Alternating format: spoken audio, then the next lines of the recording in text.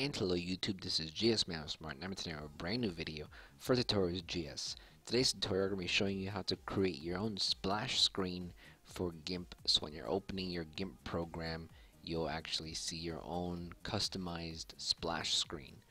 So if we open up GIMP, you'll see that this is my current splash screen right now. The original GIMP splash screen I don't really like that much, so I decided to create my own. The one that you just saw right now, I didn't create that one, I didn't design that one, I actually got it off of Google, but I'm going to be designing my own right now. I'm going to be showing you guys how to design your own splash screen. It's going to be really basic. I don't want to make the video very long. I just want to, sort of show you how to generally make a splash screen, and then you can get as creative as you want with it and make some really awesome stuff. And if you want to link your creations in the comments, share your splash screens, that'd be a great little thing we could do.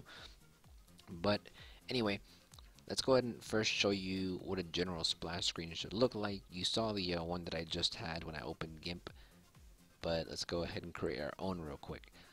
I'm going to go to File, New, and be aware if you make this very big, your splash screen will be very big. If you make it very small, your splash screen will be very small.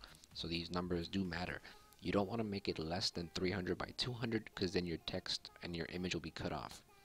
So we're going to make something along the lines of 700 by 350. That looks good. And we're going to change our background color to black with the bucket tool. And let's see, what's really basic? What can we make that's really basic? I'm thinking clouds, something along the lines of clouds. Let's go ahead and just make some clouds at the bottom.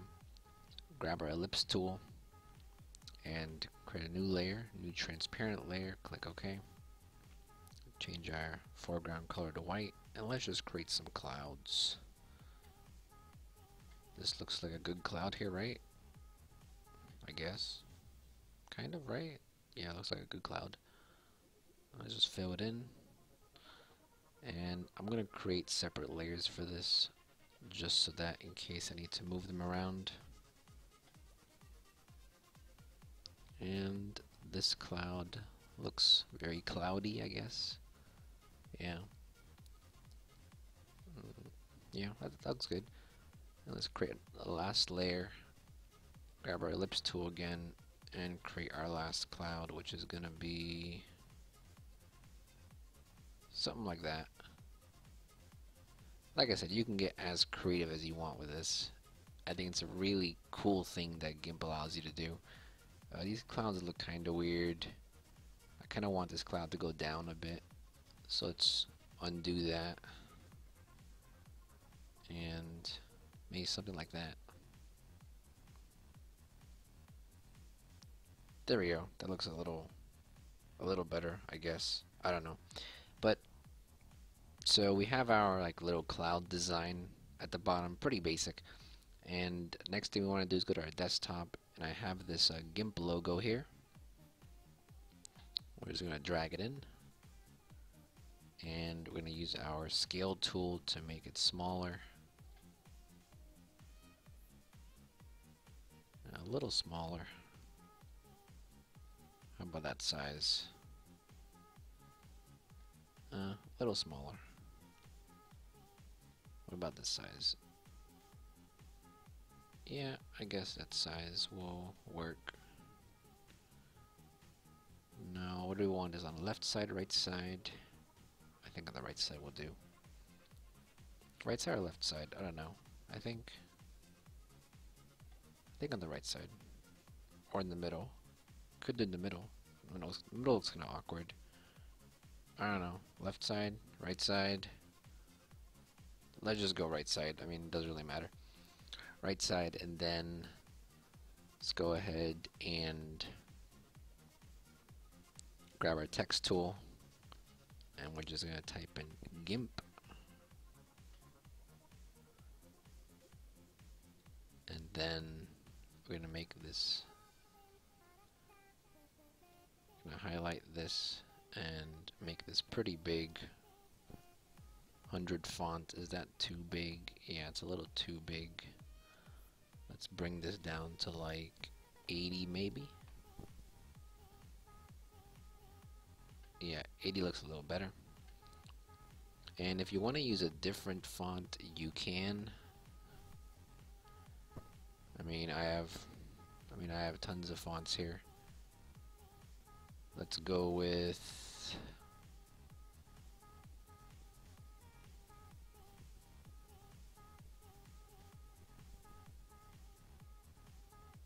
that. Why not? And let's actually make this a little bigger. 90 perhaps. Yeah, 90 is fine. And then we're going to go ahead and create another text layer. I'm going to go zoom in here, because what I want to accomplish is we're going to write the GNU manipulation program, the GNU image manipulation program. So let's make this smaller, maybe like size 20. So the GNU image manipulation program. And you can get as technical as you want with this. I mean, you could, even put like, some crazy stuff like created by your name, or, image copyrighted by. You can make this very professional if you want. Alright. So now that we have that, maybe this should be a little smaller. Let's go size 15. Size 15? Does that look good? Yeah, that looks good. Let me just grab my measuring tool here and compare. Let's move the text a little bit to the left. There we go. And then what we want to do is make another text layer, and here we're gonna write 2.8 because we're on GIMP version 2.8, and this is gonna be size 100. And actually,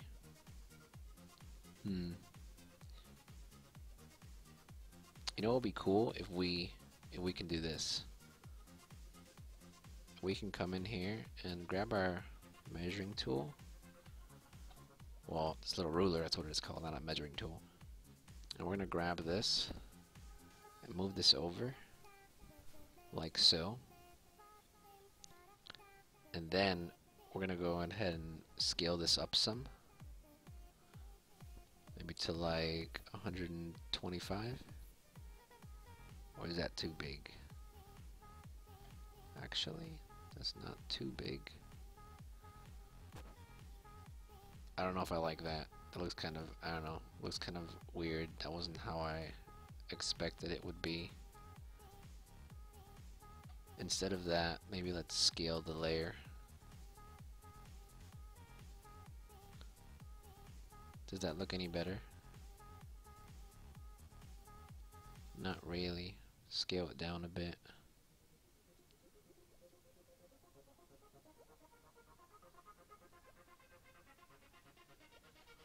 Like so, maybe? Move just a little bit over. How does that look? Does that look awkward? I don't know. I think it looks fine. I think it looks fine.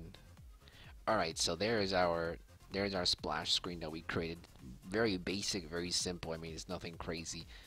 There's some awesome splash screens I saw on Google. But say you're done here.